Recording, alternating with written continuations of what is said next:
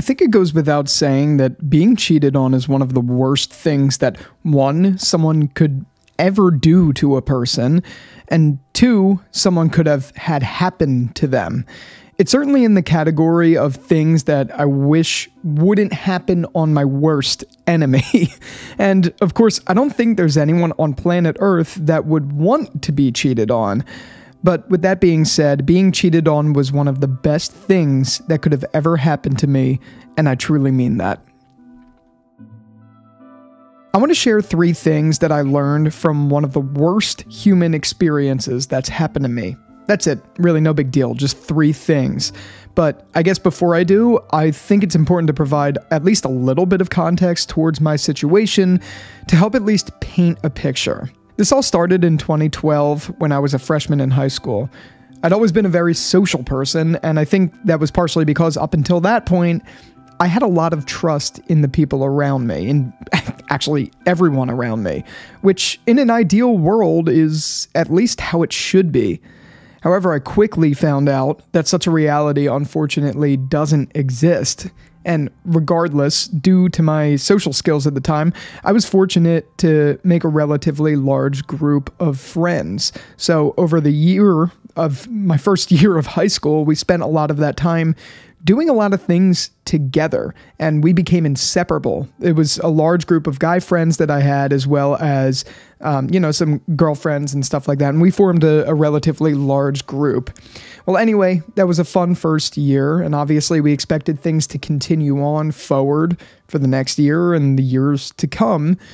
But at the beginning of my sophomore year of high school, I'd ended up meeting someone, and our start was a little rocky. I mean, I don't think any high school relationship is meant to be super straightforward. That's just how they are. But it started out really rocky because of some jealousy from people I was hanging out with and people she was hanging out with. And it kind of started off on that foot. And from there, it never got better. I'm not going to go into all the nitty-gritty details of the relationship, but our relationship was a very toxic one. It was to the point where I couldn't see my friends, and when I did, they would just either make fun of me or not quite understand why I was spending so much time with my girlfriend. But the reason is because anytime I tried to do anything else, it was just her thinking I was out cheating, or her thinking I was, doing the wrong thing with the friends, and we weren't even dating a year. But the problem was there was that toxicity in the relationship that it's hard to describe on the outside if you're not in it. It does a psychological job on you, and I think part of that drew me in closer to this person. And, I guess I got to go this far. I got to say this happened in high school. I am now 27 years old. So I've had many, many years to think about this situation, many years to reflect. And actually, obviously, that's the purpose of this video. But I guess all that to say, I don't wish any ill harm on the individual who did this to me. I don't have any animosity anymore. I've came to terms with it. I understand it. But it took years. It took years. And obviously when it happened in the moment, it was one of the more angry and upset moments of my entire life. But let me get there, I guess. So after about a year of the toxicity, and because I was forced essentially, after meeting my friends a year ago that I had grown very close with, but then being forced to not hang out with them in so many ways, I lost a lot of my close relationships with them, which hurt even more when I found out after I had taken this person on a trip to Disney with me, 2 days before we left for Disney, this individual had cheated on me. I didn't find that out until months after Disney, like months after the fact. And that was one of the lowest blows I've ever felt in my life. And I do mean this in every which way, shape, or form. although it is legal, technically, like there isn't anything illegal about doing it to someone, it is one of the most evil acts you can do to a person that doesn't have any like legal enforcement behind it, if you know what I mean. It is one of those things that's like that, and it is extremely unfortunate. But I just remember being very upset about that for a lot of reasons. I felt very betrayed. I felt like, wow, like I did all this for a person. I lost my friends in the process, all for you to cheat on me. But the whole time you were jealous or thinking that I was cheating on me. And then it opened up the whole can of worms, of course, of, well, what was I do? Why was I cheated on? What happened to me? What did I do? How did I make this situation be what it was? What did I do to deserve this? All those thoughts came running into my head. And as a matter of fact, it got only worse after the fact. After we broke up, one of the people that I was very, very close with, that I had came close friends with freshman year, ended up having a, encounter sexually with that person shortly after we broke up. So not only was I dealing with being cheated on, I was dealing with a betrayal from a friend who immediately went and did something with my ex. So I felt shafted literally on both ends of the spectrum. And it felt like my world was crashing down around me. Having trust in everyone was immediately shattered, and I didn't know how to react. I had my guard down consistently. I just trusted that everyone was a good person at this point. And that was one of the most valuable lessons that I learned. And it's actually the number one thing that I learned out of the three things I want to talk about. And that's being, don't let your guard down. That doesn't mean you shouldn't trust anyone ever again. But having gone through an experience like this was one of the best teachers on planet Earth. Or I guess I should say also a reminder that just because I am a certain way, and just because I do things in a way where I always feel like I don't want to betray someone's trust, doesn't mean everyone on planet Earth is like that. And that goes, it's just as true with girlfriends, boyfriends, as it is with friends in general. I think knowing that, and I think experiencing that firsthand, where I went from trusting everyone to trusting no one, is a really good thing. And the problem with cheating, yet again, is it brings out toxic elements in you. For years after I had been cheated on, it affected every relationship that I was in. And it took me a while because every person I dated, I didn't trust at all. And that made me become toxic in the relationship, where I just assumed that I was being cheated on. I just assumed that when they were out with their friends, something bad was going to happen. And that brought out a toxic side in me. That's why I think cheating is evil, because it not only affects the immediate circumstance, but it affects years of development. But again, now in retrospect, having all that behind me, I think that was natural and important development. And even though I regret at times my treatment of other people after this, because any relationship I got in, I didn't trust them. Any friend I had, I didn't try my hardest in the relationships with them, because I knew what it felt like to get betrayed. And it took years of that, and years of, and I'm not saying I ever did anything that was like really bad or anything like that, but it took years of that sort of mistreatment and misguidance for me to really understand the full scope. And that's the beauty of life. We're always evolving, we're always changing, and we're always growing. And I think that is one of the best things. In the moment, it sucked because I was treating people not as ideal as I wish I could, but over time, that's helped me learn an even balance of, okay, you don't have to have your guard down all the time. You shouldn't have your guard down all the time. But it doesn't mean you shouldn't trust people. You have to really understand people. And I think the reason I bring this up as a big thing I learned is because this helped me really gauge people more. When this was going on and when I was initially cheated on, I had my suspicions, but I was so...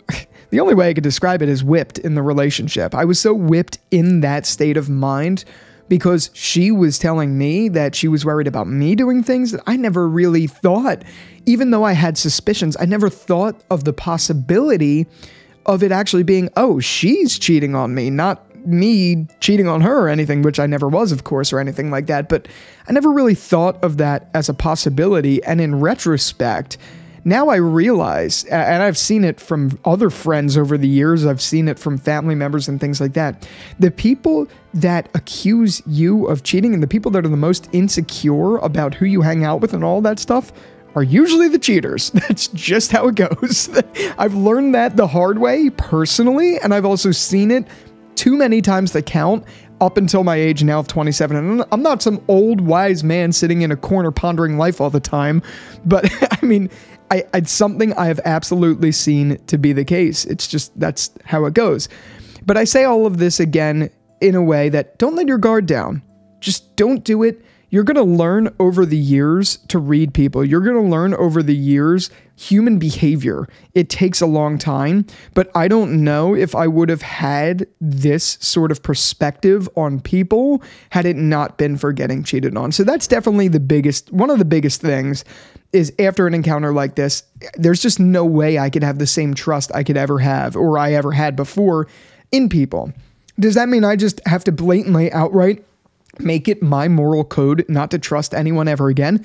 Absolutely not. The point I'm making is you probably shouldn't trust instantly.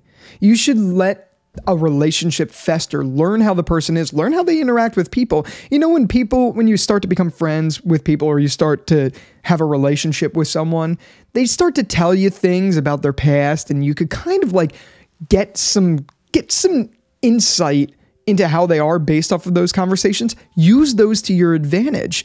Don't form an opinion necessarily right away. Be open to everything, but take it all in and try to absorb as much as you can.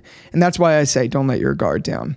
But the second big thing that I've learned from having been cheated on in the past is that finding the right people triumphs everything. And this is just as true as it is with lovers, as it is with friends. Doesn't matter. Finding the right people is not an easy thing. And I've always hated over the years hearing people say, oh, you need to find like a good group of friends and all of that stuff. Or if you know someone who is going down a bad path in life, it's like, oh, it's who you hang out with, blah, blah, blah. Well, yeah, it's not always that simple to find new people to hang out with. But again, this is one of those things that took a while for me to discover, but it really ties into not letting your guard down. You have to make kind of a calculated decision with who you're choosing to spend your time with. And yeah, maybe you're not the most social person on all of that stuff, and that's fine. That's okay. But when you're making an assumption on a person, you have to realize, and you have to try your best to realize, I guess I should say, if that person is someone that aligns with your future goals or not. And now I'm in a relationship. I've been in a relationship for 4 years, and one of the biggest foundations of that relationship is trust. And it's the reason we've been together this whole time. No relationship is perfect, and it's not that way. It never will be that way.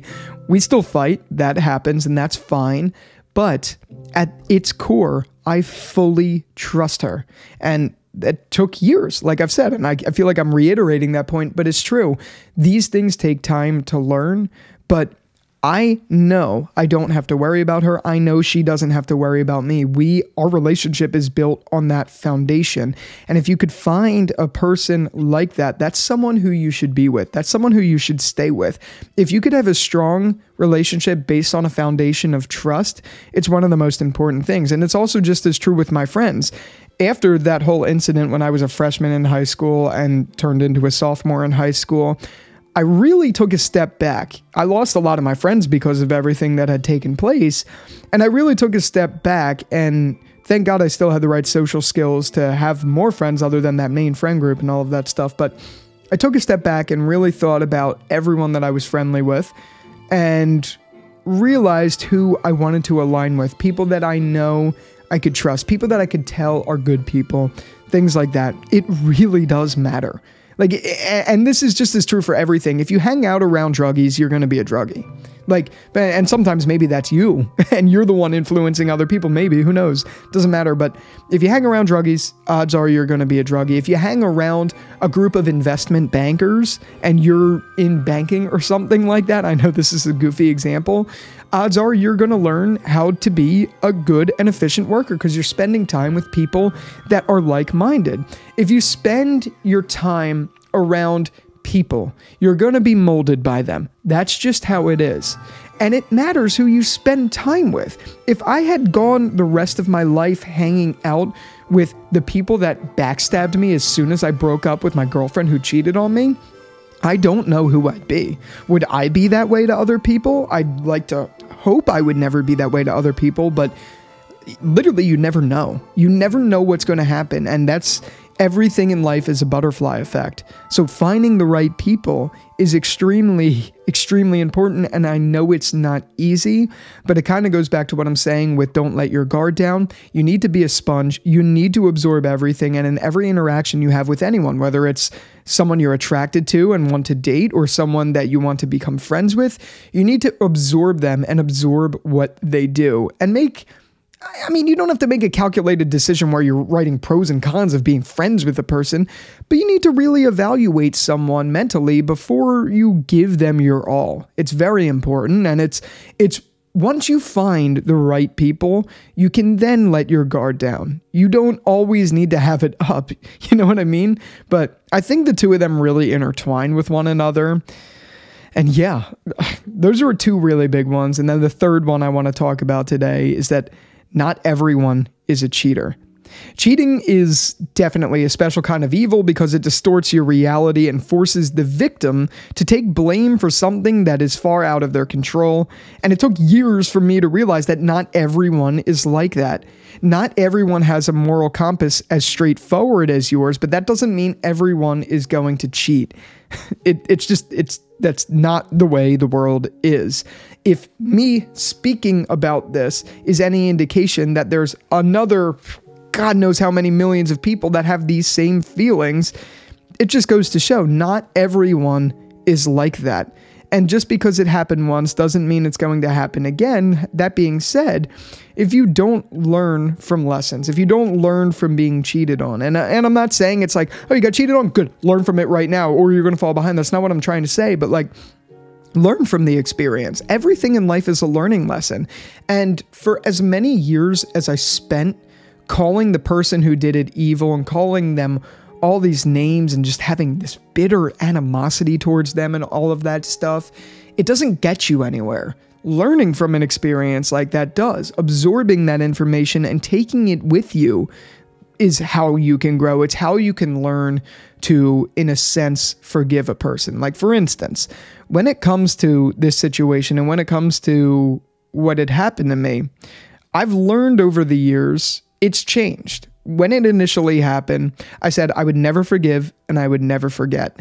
And now, that being over 10 years ago, I've learned, well, I can forgive, but I will never forget. That will never happen. I'm glad I'll never forget because I wouldn't have learned some really, really crucial life elements had it not been for that moment. So no, I will never forget, but I can forgive. People make mistakes. And I mean, I'll be honest with you. I do personally think once a cheater, always a cheater. That's just how I operate. And this may be contradictory to like some of the things I'm talking about in this video. I do wholeheartedly believe that though. If you made a sober decision to do something, and then when someone finds out about it and you don't own up to it, it takes a lot of digging for the person who cheated to own up to it. You're always a cheater. Like, that's just how you are. I do wholeheartedly believe that, but that being said, I can still forgive a person for doing that. There's always an element to a person that has some sort of misguidance, or people make mistakes, is I guess the point I'm making. People make mistakes. And even though I still think people like that will probably cheat again or whatever, doesn't matter, I could still learn to forgive, but I'll never forget. And that being said, not everyone is like that. It's some people, some of the time. And unfortunately, that's what happened to me. It was one of the time. I don't know how else to describe it, but I do think it's important to talk about. There's never been a time where I've felt like good about the situation. Even now, talking about it 10 plus years later, it's still something that brings out a lot of emotion in me and a lot of sad things. And yeah, thank God we were only dating a year and we were in high school. Like, that's great. I mean, I couldn't even imagine what it would be like if you had spent 10 years with a person and, you know, you were married and all of that stuff, and then you find that out. I couldn't even imagine. And I know there's a lot of people that's happened to, and I relate to it on a much smaller scale than that, and that really sucks. But even in the worst kinds of circumstances like that, as far as cheating goes, at least you could learn something out of it. And if you don't live your life taking everything that happens to you and learning from it, then that's really unfortunate, because even the worst situations have learning lessons built into them. It's also why I think failure is such an amazing thing, but that's a topic for another video. I don't know. I hope this was helpful. And if, for instance, if you are recently going through this, if this is something that has happened to you, I've been there. I know you know the feeling, and I'm telling you, if you don't see the light right now, you will. It's going to take time. It took me years of treating this as an angry thing, years of me being just genuinely hurt and wishing ill will on the person it happened to. But it took years for me to really come to terms with it and kind of see it in a way as, I guess, a positive experience. And even though I don't think obviously being cheated on is positive, I still think it was at large one of the best things that ever happened to me from a developmental perspective. It truly was.